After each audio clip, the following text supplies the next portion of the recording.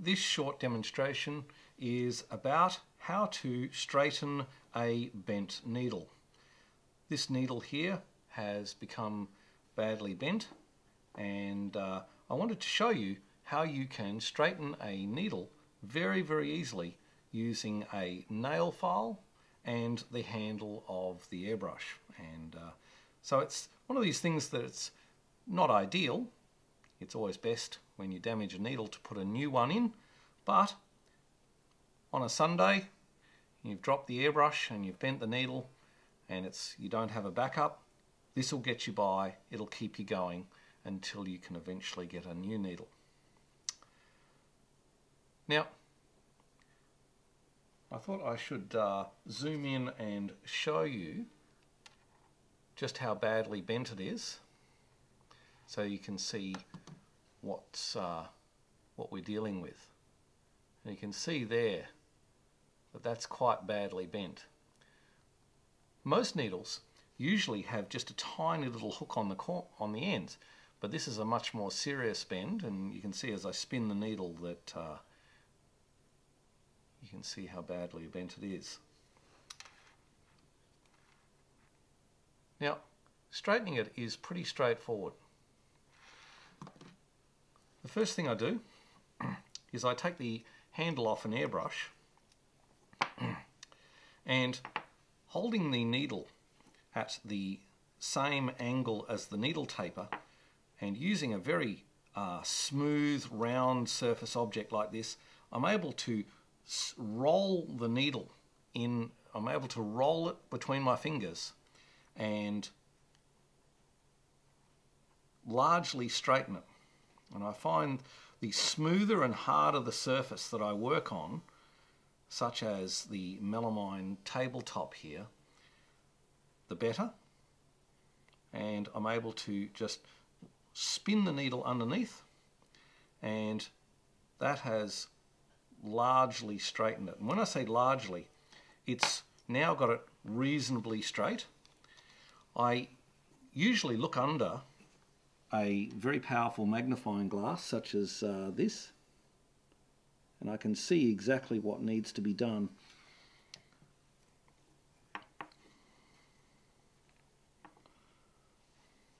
Now,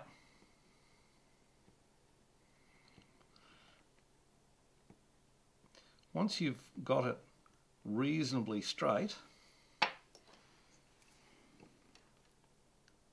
then all you have to do, and that usually can get you by, but I find that even this handle will leave small marks, and what's best is to finish off using a nail file such as this. I wet it, and this is a very fine grade, and I'm going to roll it between my fingers and be moving it backwards and forwards. And I'm holding it at the same angle as the taper of the needle.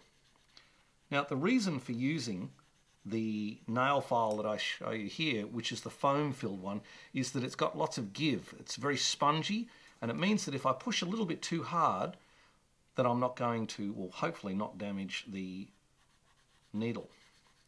Now, this is an ultra fine file.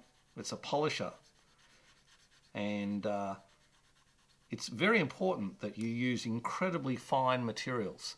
This is a sharpening stone, and people think that they can use needles on these, and the damage they do is virtually permanent. You cannot use sharpening stones. You need to be using incredibly fine buffers, polishers, things that have an incredibly fine grit to them that aren't going to scratch the needle.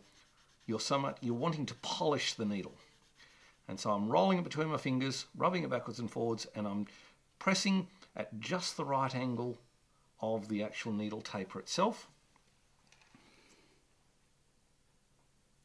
And there we have it, a straight needle.